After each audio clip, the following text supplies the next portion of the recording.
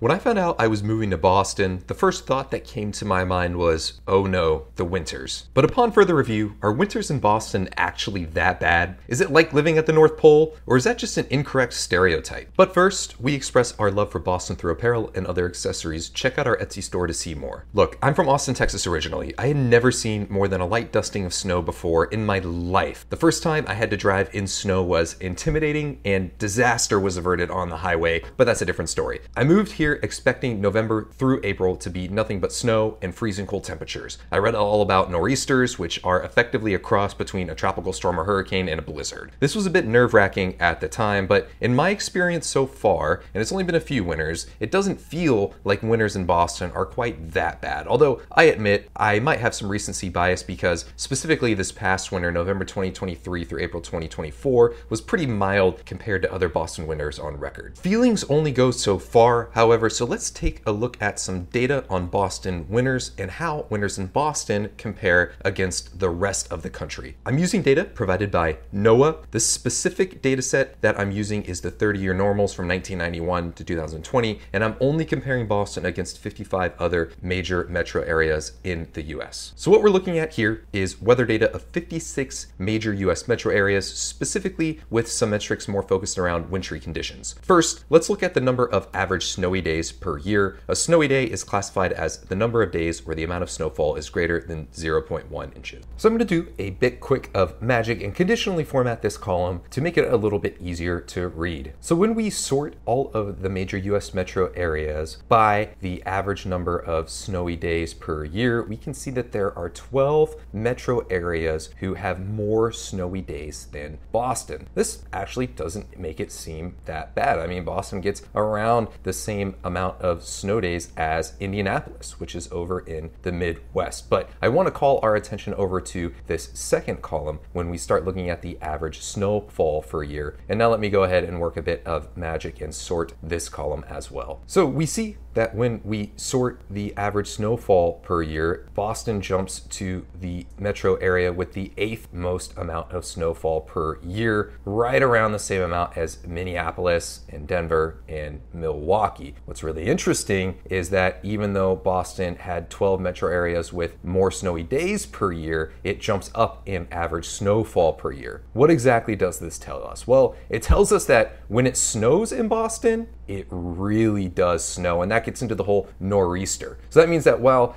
there aren't nearly as many snowy days as I expected when I moved here, the storms and blizzards and such that we get really bring in a lot more snow. Unlike a city let's go ahead and look at Chicago, which has 5 more snowy days per year than Boston, but averages almost a foot less of snow per year. So when it snows in Boston, it pours. And we can actually see that if we sort by the amount of snowfall per snowy days. Let's work a bit more magic. So when we sort by the amount of snowfall divided by the amount of snowy days per year, we can see that Boston is the metro area with the 4th highest amount of snowfall. So that means that really, again, to drive home my point, when it snows in Boston, it really does snow. And I do want to note that I gave zeros to some places like, for example, Austin, where they hardly get any snow. Technically, that would have put them like up here toward the top and compared them to Boston. So as you can see, while Boston doesn't have quite as many days of snow as some other metro areas, it really does snow here with nor'easters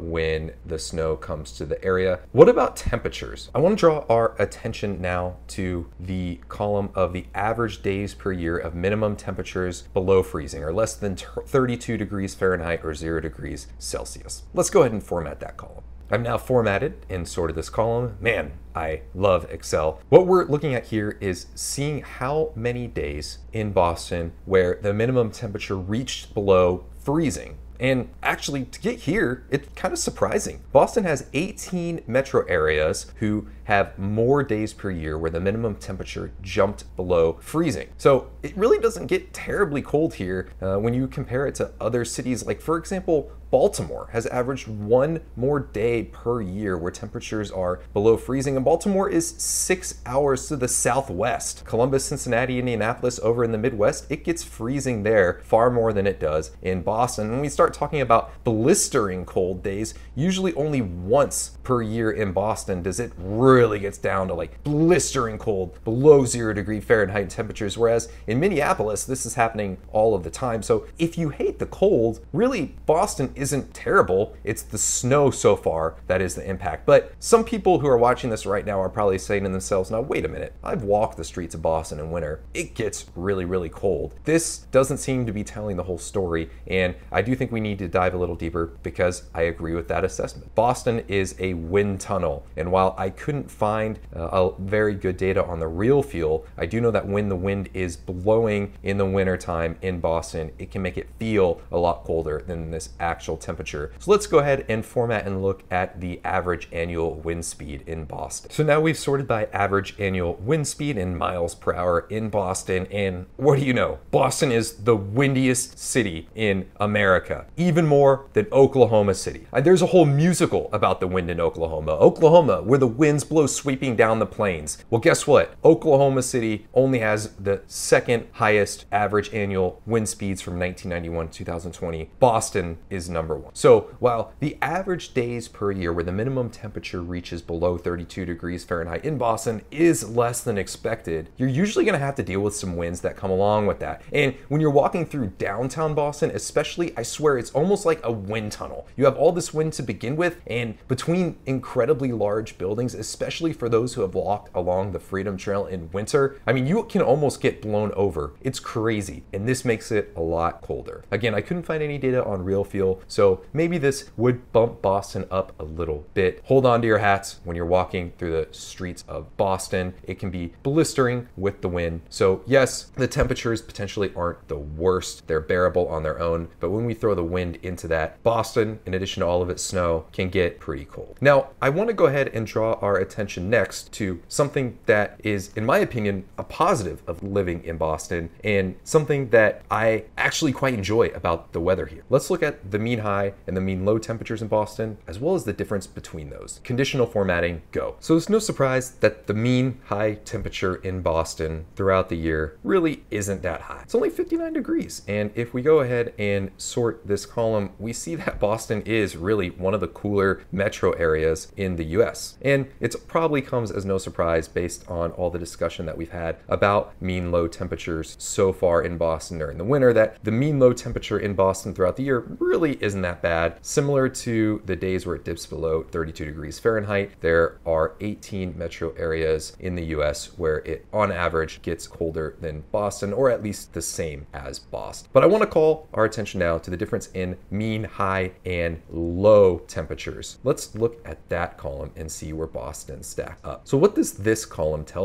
us? The difference in mean high and mean low temperature really gives us an insight into the temperature swings that we see throughout the day in some of these cities. You've probably heard the saying, if you don't like the weather here, just stick around a while because it'll change. I've heard that in every single place that I've lived. In Boston, it's one of the cities that has the most stability in temperature. Look at this. Boston only has a difference of 14 degrees average daily temperature. This means that the weather here is far more predictable. You aren't going to have wild weather swings. I remember growing up in Central Texas where it would be 80 degrees on a spring afternoon. It'd be hot. It would be humid. A storm would roll in. A cold front would hit. It would drop down to 50 degrees, and then you'd have tornadoes all of a sudden due to the drop in temperature. We see this in places like Denver, Tucson, Sacramento. Out in the desert, obviously, there are some significant temperature shifts across the day. Again, Austin, where I'm from, Exhibit A. Boston doesn't have that. It is much more predictable in Boston, and I like that. It's not like in February where we get a surprise week of 70-degree weather and then it's back to the freezing cold like it was when I was living in Ohio. No, Boston is far more consistent. When it's cold,